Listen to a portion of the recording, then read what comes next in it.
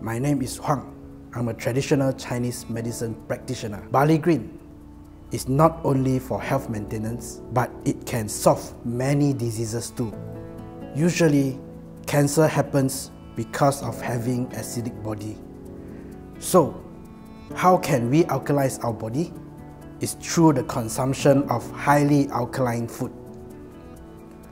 Most of the alkaline food in the market are not highly alkaline food, so you might need high volume of intake. But that's not the case for barley green.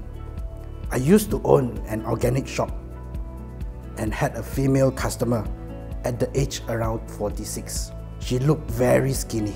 I'm worried and asked her, "Is there any problem you are facing?" She said, "1 year ago, I've been diagnosed with cysts in my shoulder and my chest area.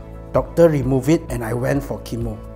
1 year later, she started doing regular checkup and found that she has another one in her breast area. And doctor told her the cancer has spread.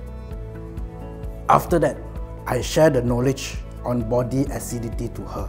Cancer is most afraid of alkaline environment and love acidic environment. Barley green is highly alkaline, which will surround the cancer cells and cause it to die off.